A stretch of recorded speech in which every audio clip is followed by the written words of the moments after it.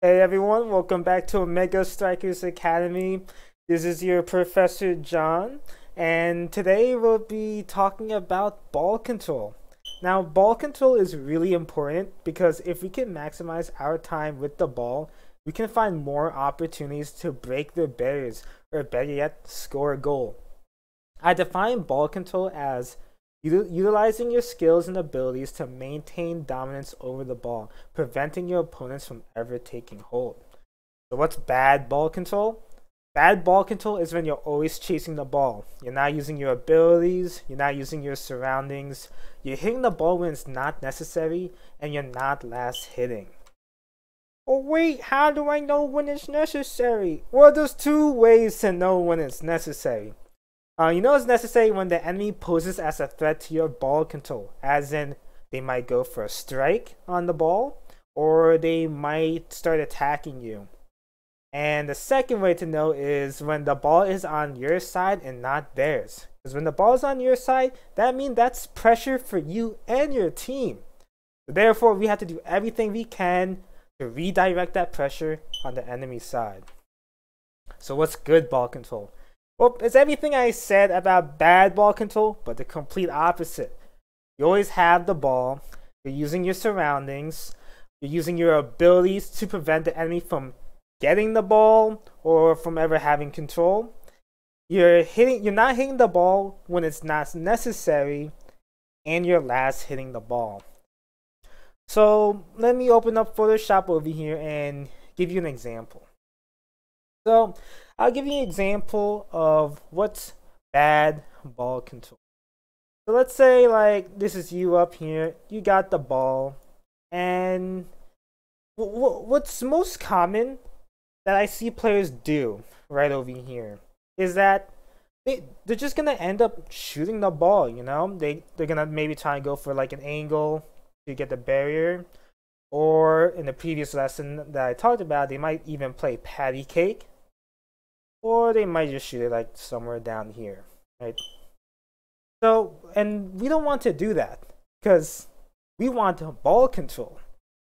So, consider this. I talked about utilizing your surroundings. And your surroundings in this moment would be the walls. So, what if instead of just shooting the ball willy-nilly, we use this wall? We hit it back and forth, slowly navigating the ball further into their base slowly, while also being able to keep up with the ball so that we don't lose control. Now, I want you to think about it. When you play soccer, or be it hockey, you don't want to lose control of the ball or the puck. You don't see soccer players just kicking it wherever, you know. They always have ball control. Ball control is a little bit more difficult in this game because we're kind of built different and we hit the ball kind of hard. So therefore, we need to utilize our surroundings to slowly push the ball forward. Now, as you're pushing the ball forward and it's getting closer and closer to like the enemy goal, that's applying more pressure. So right over here, we got their other forward, the enemy forward right over here, and you're slowly coming up to him with the ball.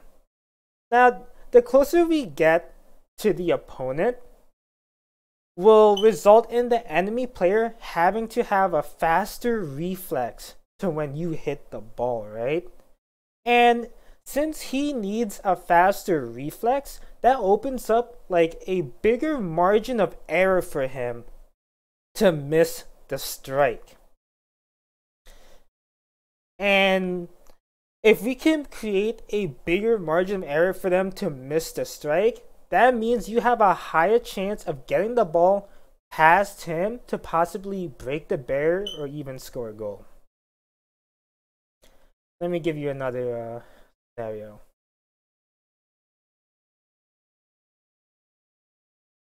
So let's say you have the ball, right?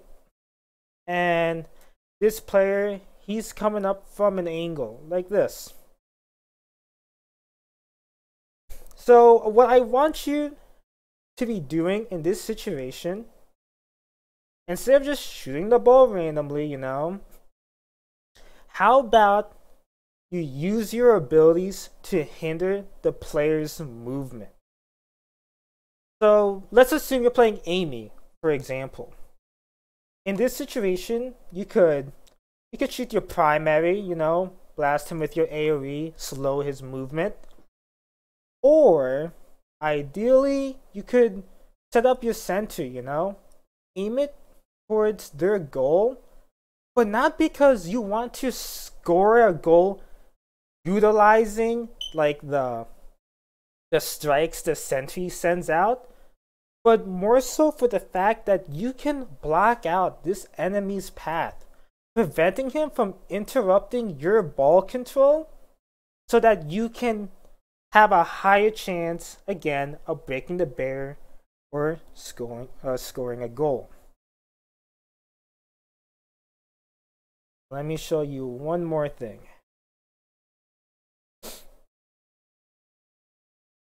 Now, there's a lot of situations where you have the ball, right? And you're so close to an enemy player that you could practically kiss him. Now, guys, this is a really important tech right here, right? If you want to win this 1v1 against this player, you need to anticipate. Let the enemy strike the ball first. Because if he strikes first, his strike goes on cooldown. But you still have your strike. So once you hit the ball, he can't do anything about it. And then you just you break the barrier or you score a goal. That's so free. And guys, I'm telling you this, literally in low elo, people don't know this, bro. Let the ball slowly approach the player. Like, don't touch the ball. Just literally let it slowly approach him. And I want you in your next game, anticipate the strike, so that once he hits, you're already ready. You don't have to be the first one to hit the ball. In this game, it's also like great to be the last one to hit the ball, all because strikes go on cooldown. You can't just spam it. And that's pretty much it. I want you guys to maintain ball control by utilizing your surroundings, in this case, the wall over here. Bounce it back and forth. Carry the ball slowly along with you, especially if you are not being pressured and there's no threat. And if there is a threat approaching, utilize your abilities to hinder the enemy's movement. Or better yet, set up a boundary like Amy's sentry turn to prevent them from interrupting you from scoring a goal. And remember, when you're in a 1v1 situation, I'm telling you guys, this is literally freelo. Last hit the ball. You will get it past him. You'll break that barrier. You will score that goal. Very important. So in conclusion, I want you guys to not be afraid to slow down your gameplay. Assess the situation. So much is happening in the game. So much.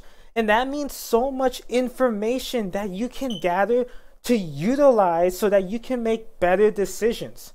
When you're playing your games, I want you to consider, how can I maximize my time with the ball while maintaining pressure? And also ask yourself, does the enemy currently pose a threat?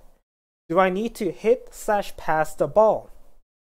If yes, consider any openings. If you see a gap in the enemy team, shoot it towards that gap. Don't shoot it at the enemy. That's the worst option you can do. Aim for the gaps. Pressure the enemy team by pushing the ball forward. You don't always need to have like scoring in mind. We gotta take the tiny steps to make that score. And if possible, pass to another teammate. Maybe he can find another opening. Sometimes you don't have the opening. Therefore, you need to rely on your other teammates. Guys, remember, this game is literally like soccer or hockey.